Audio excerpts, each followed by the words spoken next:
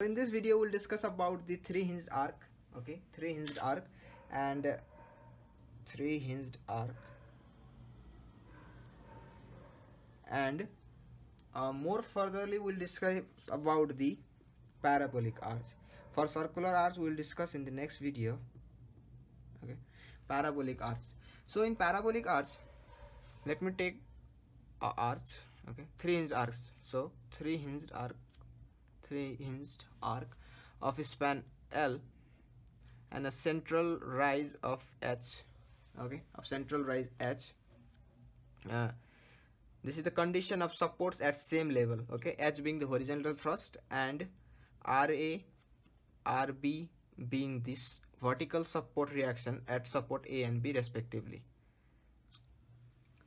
So with this we need to know some formulae. So y for at any distance x. Okay, for at any distance x, suppose let us consider this point D and C being the crown point. Y this, okay, at any section at a distance x, y is equal to 4hx by L square L minus x. Okay, so this is the formula for y. So with by finding value of y, what we know is now what we need is the value of theta. Okay, so tan theta is equal to, it is always dy by dx, so we can differentiate this equation and we get 4h by L square L minus 2x. Okay, so this is the formula for determining theta. So another formula here we need is to find after finding reaction. Okay, as usual the static equilibrium equation, we can find RA and RB. Then we will take a moment about this hinge either at the right support or left portion. So then we will get the horizontal thrust. So we will determine RA, RB and horizontal thrust. With this, now we can calculate the bending moment, shear force, normal thrust, radial thrust at any section of the arch. So this is the simple starting process concept. Okay, now let's go to a numerical now. So this is the question we are provided with. Okay, let me read out the question. A three hinged parabolic arch hinged at the support and crown has a span of 24 meter and a central rise of 4 meter. It carries a concentrated load of 50 kilonewton at a distance of 18 meter from the left support and uniformly distributed load of intensity 30 kilonewton per meter at the left half portion of the arch. So determine the moment, thrust and radial shear at a distance 6 meter from the left support. So this is the question. Okay, we have to find bending moment, radial thrust and normal thrust at 6 meter from left support.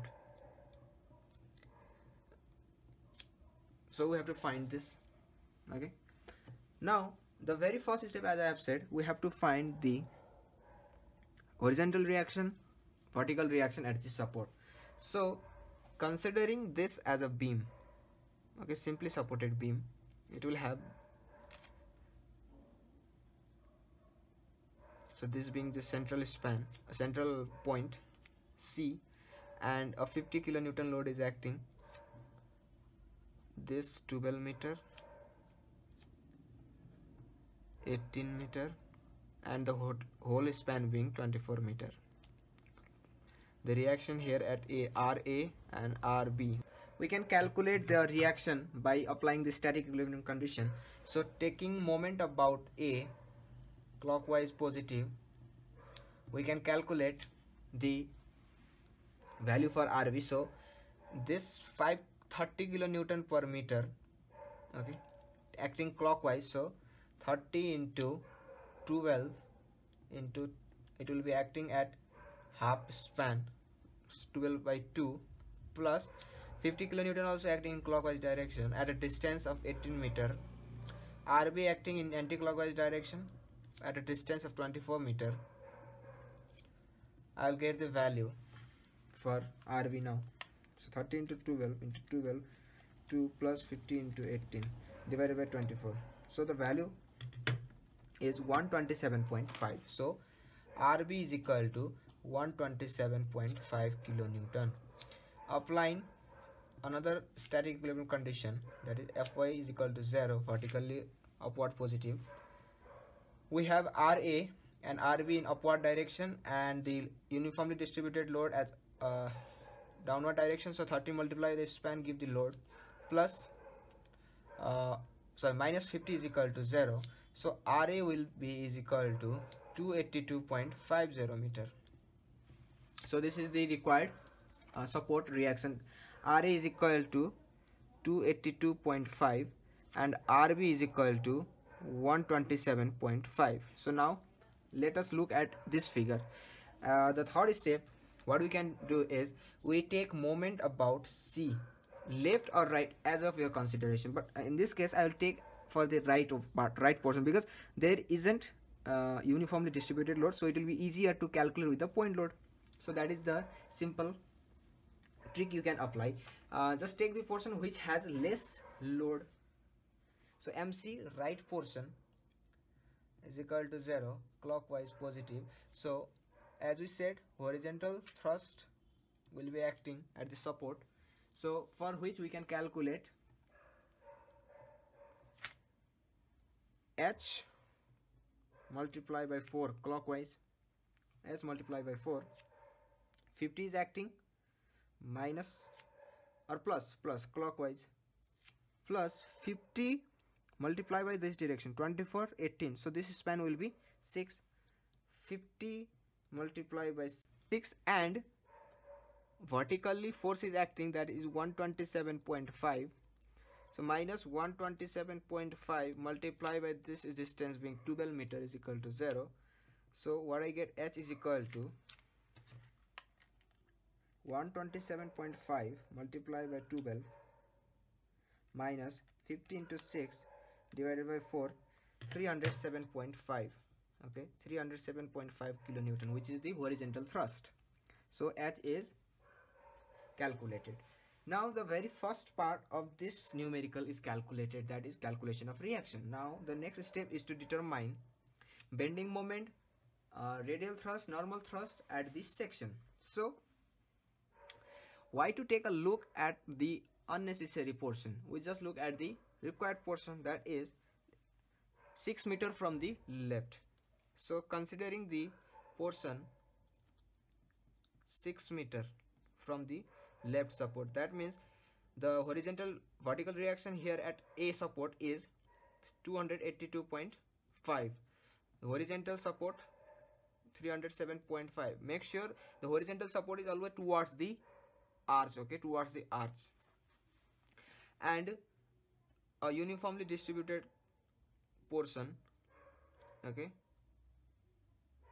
the excess portion is not considered, only the 6 meter portion of the UDL is considered, so it being 30 kilonewton meter.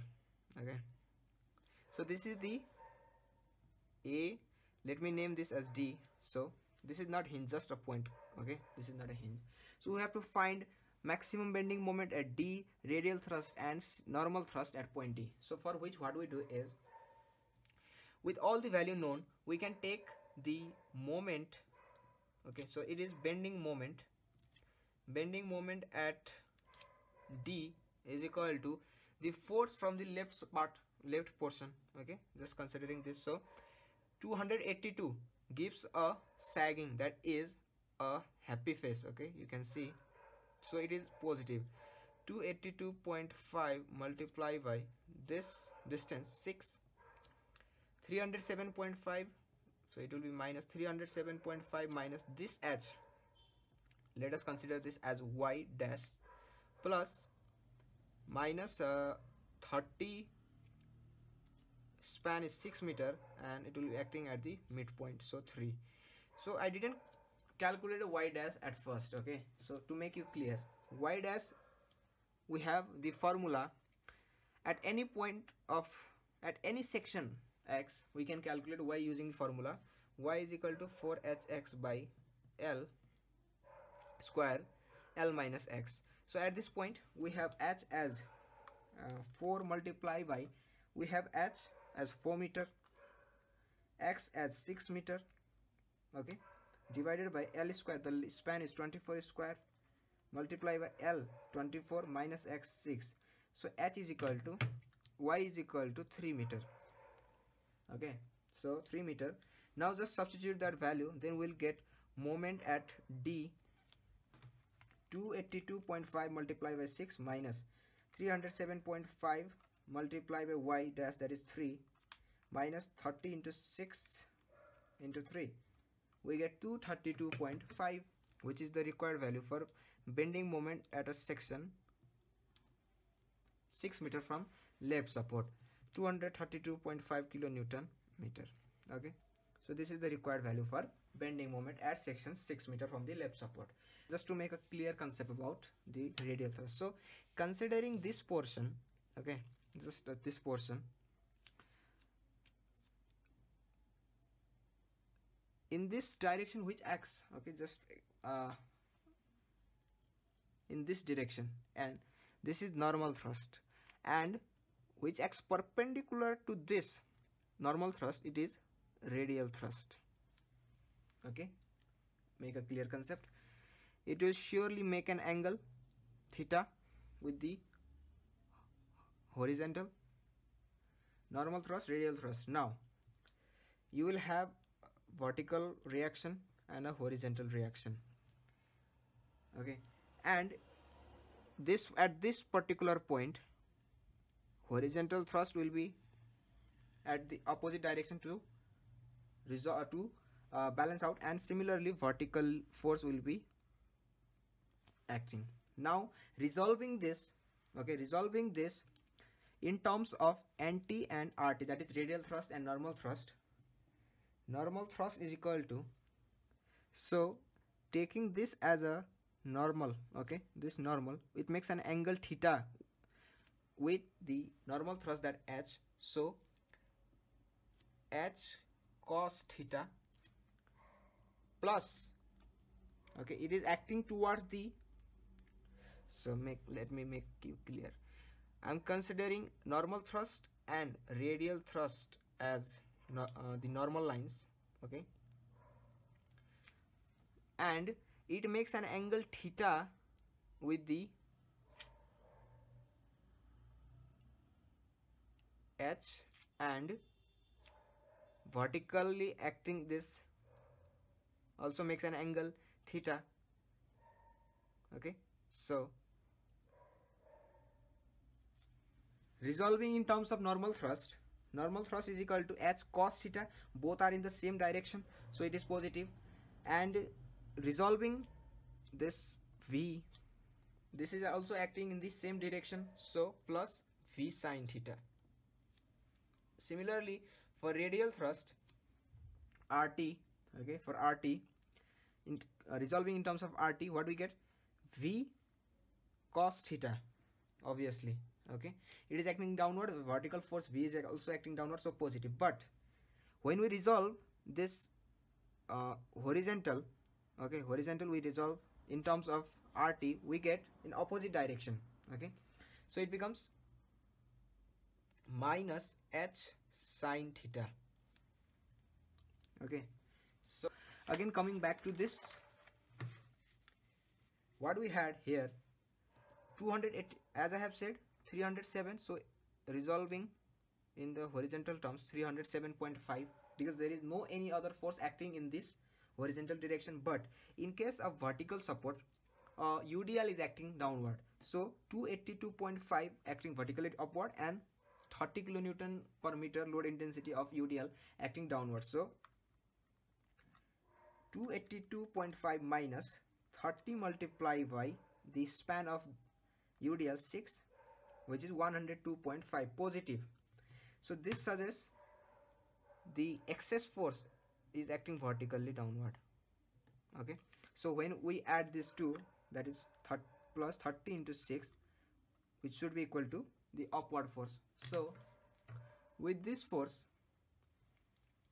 equal to V, and this is equal to H, and we have already got the value, and we have formula Okay, nt is equal to h cos theta and rt is equal to, so where is the theta, how it can be calculated?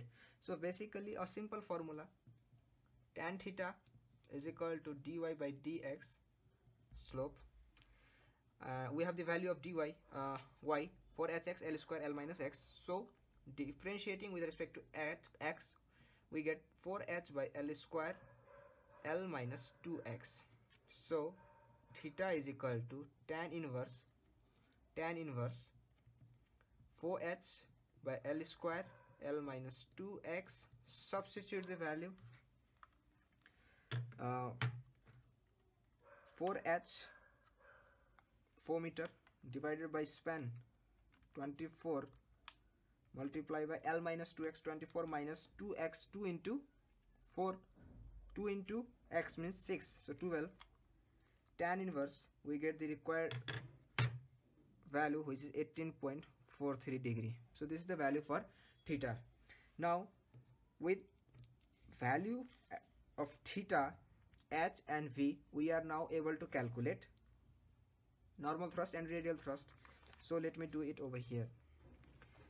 Normal thrust is equal to h cos theta plus v sin theta.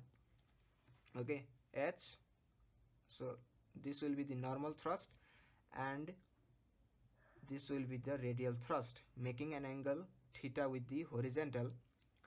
We can put out the value. So h here is 307.5 cos 18.43 plus v is equal to 102.5 sin 18.43. Make sure v is vertically downward. If the if v is vertically upward, then you have to change the sign, that will be minus v. Okay, so on putting this value we get normal thrust as 324.133 kilonewton. Okay, and radial thrust, okay, radial thrust is equal to v cos theta minus h sin theta. Substituting the value as v 102.5 cos 18.43 minus 307.5 sin 18.43. okay, we get this value as 102.5 cos 18.43 307.5 sin 18.43. so it is nearly equal to 0. Okay, so this is the process how we solve a three-hinged arc. Okay, I hope you have understood. Any queries, do comment and do subscribe us for another video coming out.